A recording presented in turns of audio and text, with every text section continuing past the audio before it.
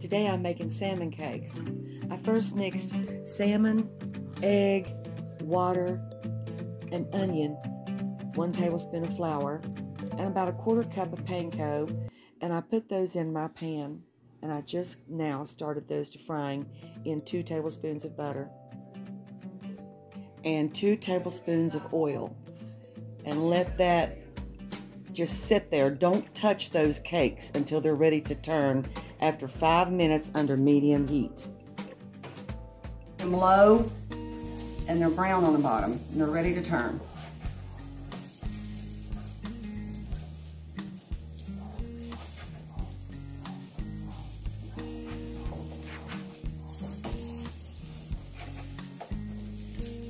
Now, if you was in a big hurry or if you was making 1,000,000 of these for a bunch of people, you can take them at this point, put them in the oven with the grease on the bottom of it, and then you can bake them on the second side, and they'll be perfect for a bunch of people. Just saying. Or if you're in a hurry and you have something else you want to do, you want to go get ready for company or whatever, you can go take a shower and put these in the oven. Okay, now I'm going to let these cook. The potatoes still have 6 minutes and 44 seconds. Let me show you the cornbread. Yeah.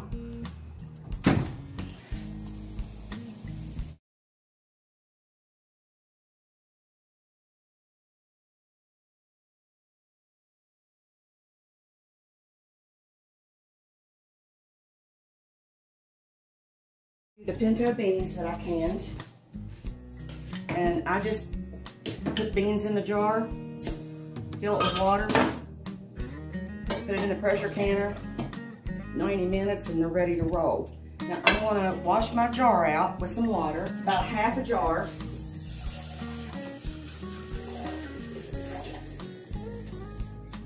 To get all my yummy goodness out of there.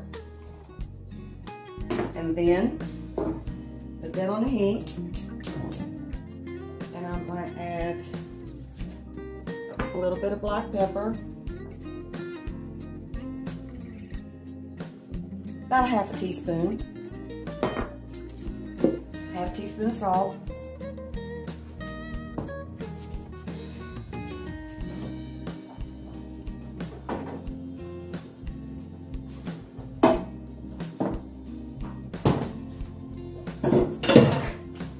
A tablespoon of butter. Okay, now the potatoes are boiling.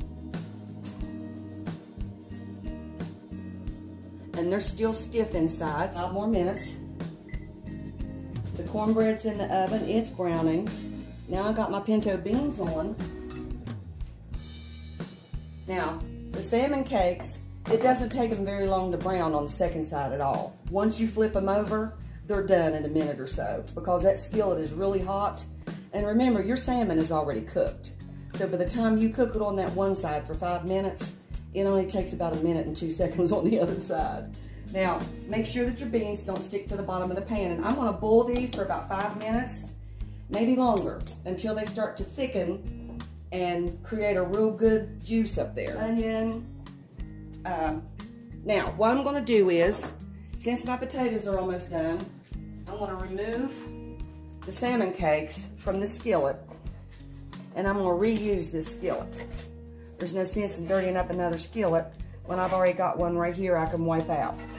Now what I'm gonna do is rinse it out a little bit with hot water, and then I'm gonna clean it out with a paper towel.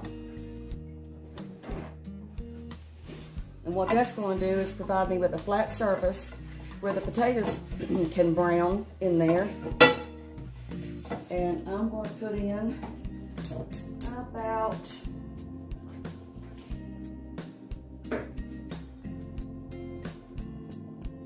2 tablespoons of butter.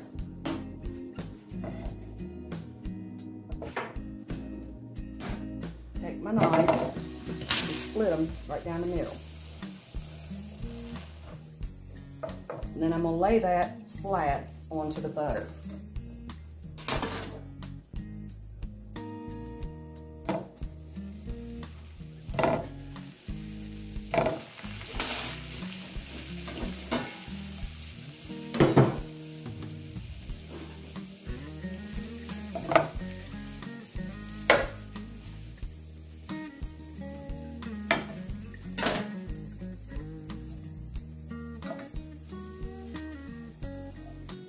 Now, if you don't like the skins, this would be the perfect opportunity to remove them because they're ready to take off. But we really like them, and there's a lot of flavor in the skin. And right underneath the skin is where all your vitamins lay.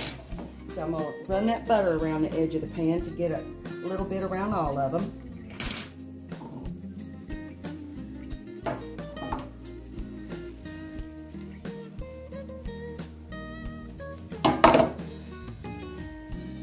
And I'm going to drop in about a tablespoon and a half or two of oil just to get those frying good. Butter, salt, and pepper. Now we're just going to let these cook for 5 minutes and I'll be back.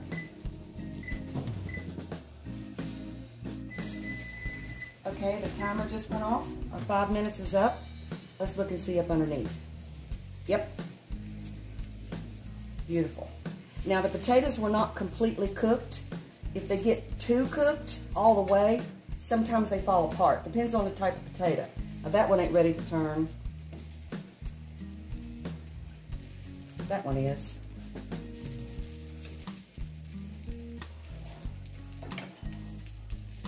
Aren't those beautiful?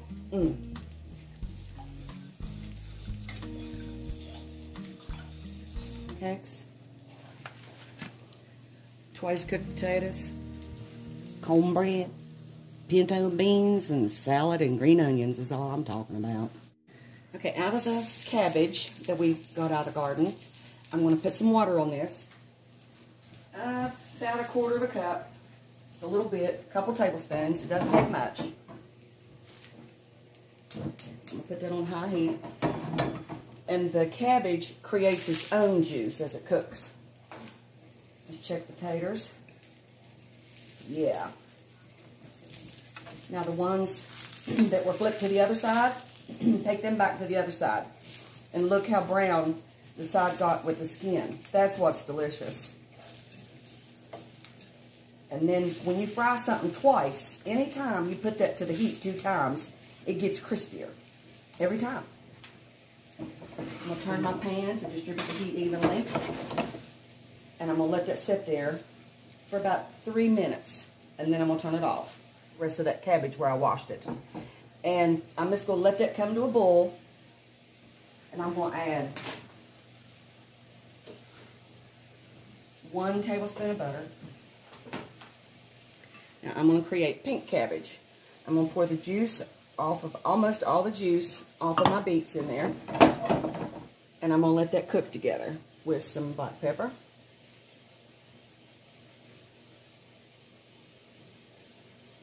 About a half a teaspoon or so.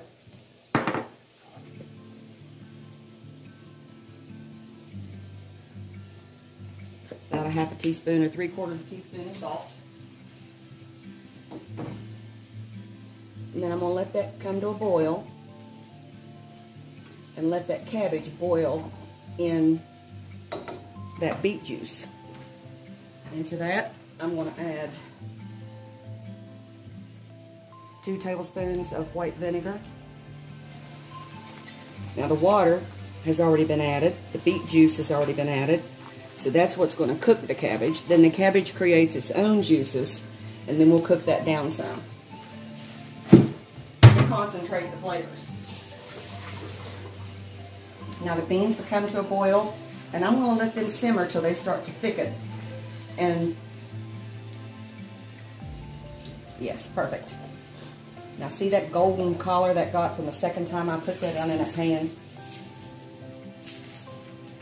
Wow, yummy.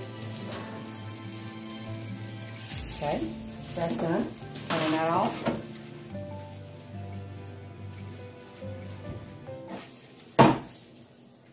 In order to keep everything warm, I'm going to scoop my potatoes off to one side, and that heat's coming out of that oven, so that'll keep all my food in that pan right there. Yummy, hot, and crispy, and delicious, because I don't put a lid. If you put a lid on that sitting there with that heat coming out, it would cause these to steam, and they wouldn't be crispy anymore. They would just be like a regular potato. Now, the cabbage is starting to boil, and it's going to condense. See if the cornbread's steamed off yet.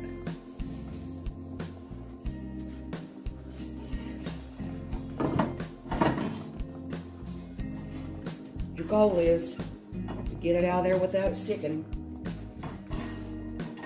Yeah, I did it. Da, da, da. Now that's really good to do that on the first time after you've just seasoned your skillet. Now I'm gonna set that back in the oven so it'll crisp up again on the top. Leave that for 5 minutes. Now the pintos are starting to cook. They're doing their thing. See how that's already getting thicker? The cabbage is doing its thing because it's condensing and boiling off some of those vinegar, beet juice, and water. And the butter just gives it a yummy flavor. So I'll be back in about 5 minutes. Okay, now I'm gonna add in the beets, now that that's cooked down some.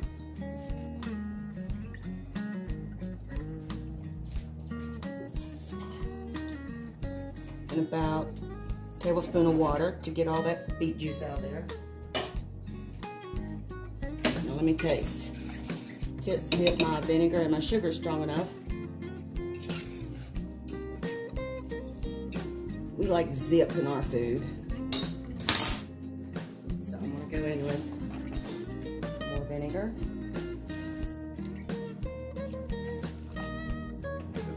It just happens to be what I have. And I'm gonna add some, red pepper flakes. About a half a teaspoon. To your liking, whatever you like.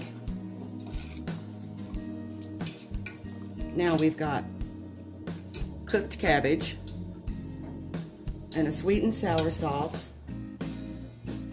Now I'm going to make a thickening out of cornstarch.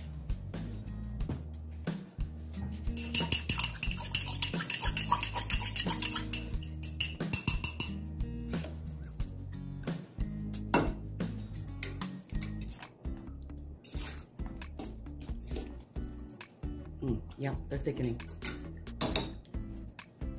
Take 2 tablespoons, 1 can of beets and 1 can of cabbage if they hadn't been fresh, I'm just saying.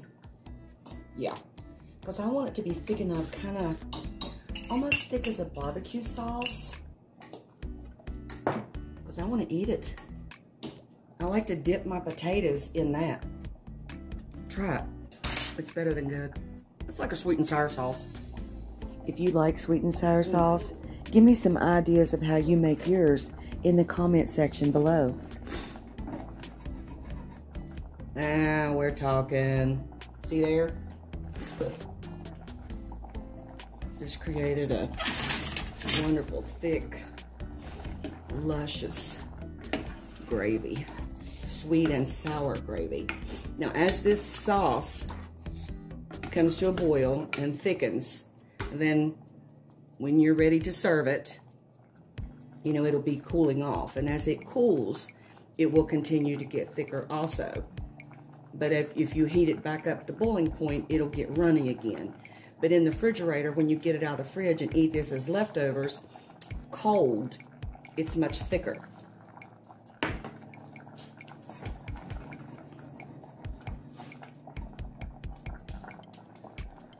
Now, it's creating sauce. See?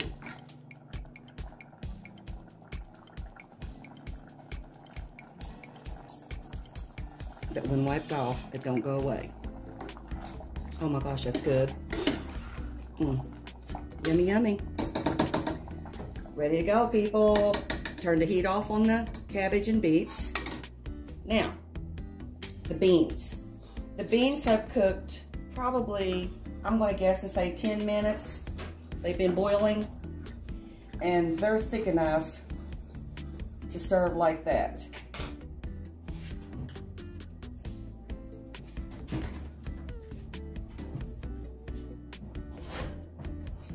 And then here's the cornbread. It's crunchy on the outside. Now the beans have thickened to a good, but they're not as thick as I need them to be. So I'm gonna put 1 tablespoon of flour, of corn, dissolve it. And that's gonna thicken my, you can do this to a big pot of beans too.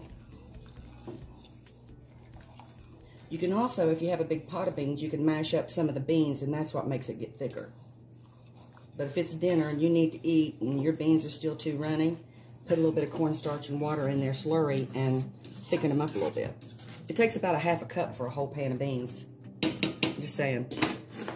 All right, when these cook down till they're thick enough, then dinner is served. Now these are delicious. These taters over here, I've done had me some. They're absolutely yummy and crunchy. They're Ore-Ida potatoes, Idaho, and they make a really crunchy fried potato. Well, the beans have thickened enough, so it's dinner time, y'all.